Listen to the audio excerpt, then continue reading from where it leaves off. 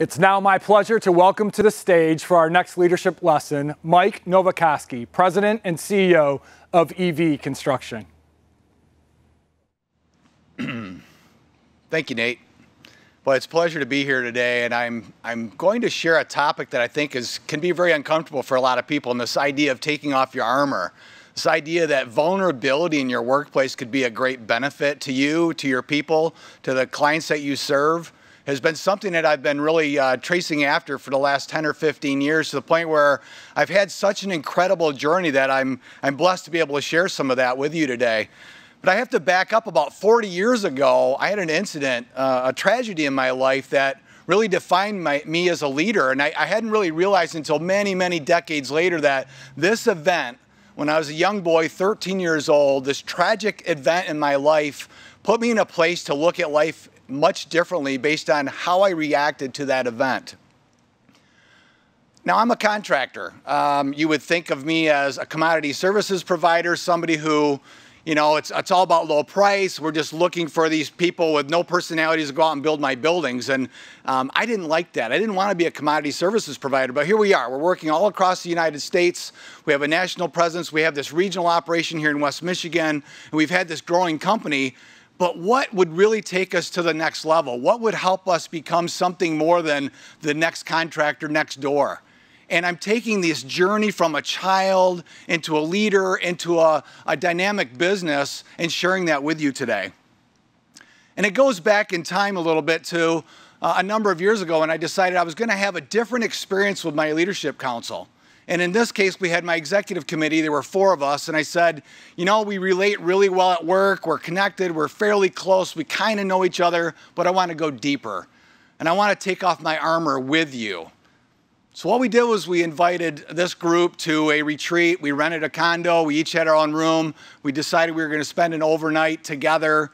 We were going to do business during the day. But at night, it was about really getting into a level of intimacy. And I love that word intimacy, that if you draw it out, it's into me see.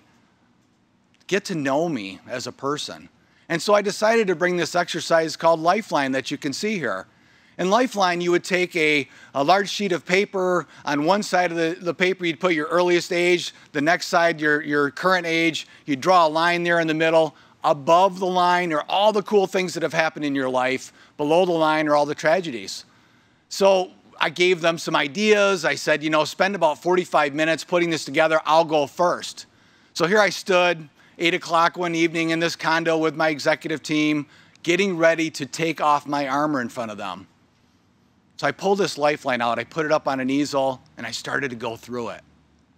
Very first memory at 4 years old, I remember growing up in a house not too far from John Ball Park. And I was in an outlot, sand lot, and I found a buffalo head nickel, and I was sharing the joy, and how could this possibly be one of my earliest memories?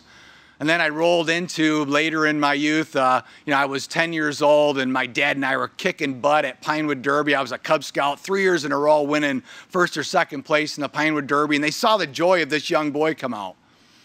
And then I had to stop, and I had to share this tragedy that I had alluded to earlier. At 13 years old, I was in a situation where my younger brother, 11-year-old brother, was with me. We went to a friend's house. We rode our bicycles there. One evening, we went to their pool swimming, and that evening we decided we were going to have a sleepover at my house on the west side. And so we drove back, and it was at that time when this tragedy hit.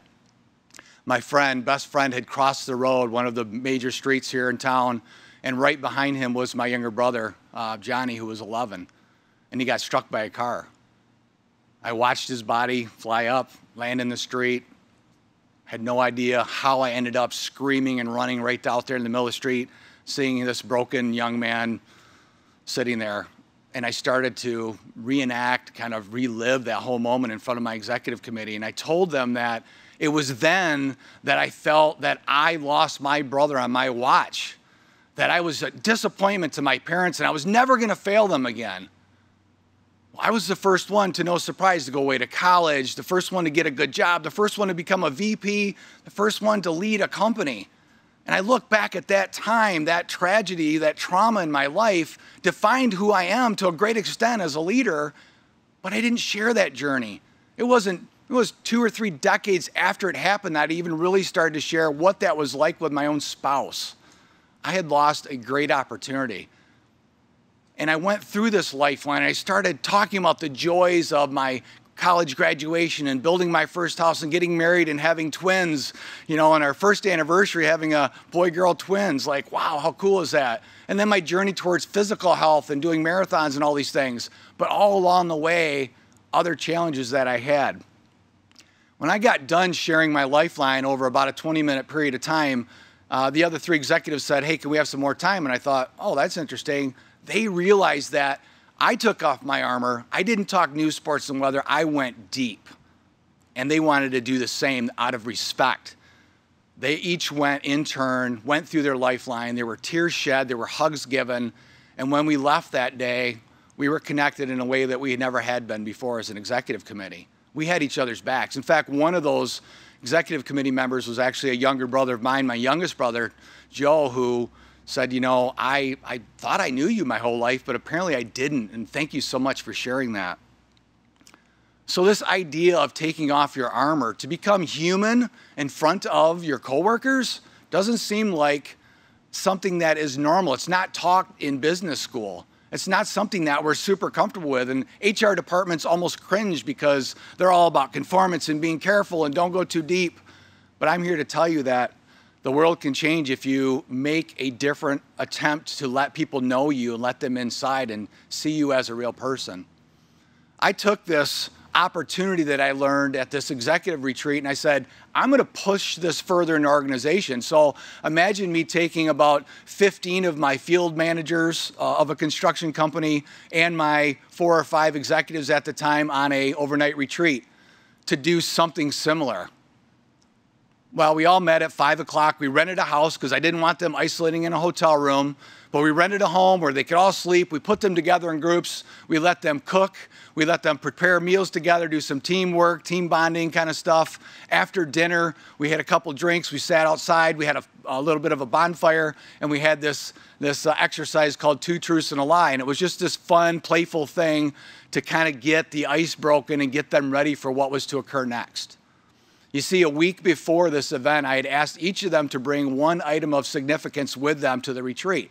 This is a small item that's really meaningful to them. If perhaps the house was on fire, they'd run in and grab it because they'd really miss having it. And so here we were, sitting in this house, 20 construction workers, all in these chairs that we found all over the house at 9 o'clock at night, couple drinks under our belts, very anxious. And I asked somebody to begin by sharing their story of their item of significance. And the very first person pulled out a photo album and he said, I brought this photo album of my daughter. And you see, when she was 16, a week or 2 after she got her license, she got in a horrific car accident. I'll never forget getting the call from the police that said, your daughter's been in a really bad wreck. She's in the hospital, you need to come. And my wife and I looked at each other, fearful, tearful, made our way to the hospital. And he's paging through this book of the crushed car and his daughter in ICU and all these things. And he's reliving this in front of this group of 20 construction workers. And he hands the book around. It was almost like, this magical moment of creating a really safe place for him to do that. The very next person reached into their pocket and they pull out this pebble. And I thought, oh no, we just had a really good deep story on the photo album. And he says, I brought this pebble. He said, I carry it with me because when my daughter was 6 or 7 years old, I'll never forget, I was sitting out on my steps of my house. There's 6 or 7 steps going down the front yard. And here's this 6, 7-year-old daughter with not a care in the world, playing in the lawn, having a great time. And somehow she noticed that I was stressed. I had my head in my hands. Something was going on where she stopped what she was doing. She walked up to me. She knelt down into the landscape bed, picked up this pebble, gestured for me to open my hand up, put it in there, closed my hand, and looked at me and said, Daddy, I love you. And just, if you ever want to smile, if you ever want to not feel stressed or whatever she said, he goes, just rub this rock and think of me. He holds this rock up to the 20 of us and says, I've carried this in my pocket for 8 years. My heart melted. The last one I'll share is a gentleman brought a hat, and he said, my mom had passed away a number of years before my dad, but I brought my dad's hat. He said, I got the call that fateful day when my dad passed away, and You know, I was mourning already, and my dad's neighbor called me and said, "Hey, you know, I'm so sorry to hear about the loss of your father. Is there anything I can do to help out right now?" And he says, "Well, I don't know. There's, you know, it just happened." He says, "Well, there's people at your dad's house. There's cars backed up. It looks like they're moving some stuff." And the guy says, "I didn't know what was going on, so I ran over to the house. I walk in, and to my dismay, to my horror, I see my siblings ransacking the house, taking the things that they wanted." So I looked over at the coat rack. I saw this hat hanging there. I picked it up. I could still smell my dad on the hat. I could remember my dad having me in his lap, driving on the tractor as he farmed. And I looked in disgust at my siblings. I thought of my dad in this hat, and I left with this hat, and that's all I wanted. And I haven't talked to my siblings since. So imagine having these people all together to share these intimate stories about each other. The next day, after we had conducted some regular business at noon, we were letting them head out to their job sites, and I saw two grown construction workers hug it out and say, "You know, I love you, man." Not, you know, "Don't ever tell anybody I got teary-eyed," you know, fist bump. It was, "Thank you for what you shared. I got your back." For me, carrying that journey deeper into our organization was something that I thought was really important. So we created this system. This ended up being software. It ended up being a book written about it. It ended up being so much more than I could ever expected. But we call it U-mapping. And the idea of U-mapping is making our lives together meaningful at work, that it's not just Mike coming from his home, we leave all that behind, I walk in, punch in, do my job, go home. It's all blended together. And what we've seen is our people step up in a way that we've never seen before. A sample of my U-map shows me at the very center, but there's a picture there, and that's a brand icon. We ask each of our people to express yourself in your own brand icon. Tell us the story why this picture really represents who you are. If we look at this map, it really represents a left-brained approach and a right-brained approach to the way that we operate business. We needed to have our P&Ls. We need to know productivity. We need to have all those professional goals, responsibilities. But on the right side of this map is this idea that how do I get to know the individual? How do I care about their personal goals and all that? So when you look at mine on the right side, you see my lovely wife, Liz, my children. I'm asked, what are your superpowers? What are the things that you have or you do at home or at work that are really amazing? And then we have conversations with employees about what do you think your coworkers think about you and your superpowers at work? We talk about our personal goals. I'm a runner. I wanted to run the Berlin Marathon. In fact, it would have been a couple of weeks ago. It didn't happen. Darn COVID. But my people are rooting for me to achieve my personal goals. I look at my professional goals. Even as the CEO, I have coaching and development issues that I need to go through. I want my whole team to know that about me, that I'm not totally secure with who I am as a leader, that I'm still a work in progress. My top responsibilities are not what I think are the most important, it's what everybody thinks. So when I look through the power of this U-map, or this opportunity to share much more about myself, I realize that I'm making a much more meaningful and deep connection in the world.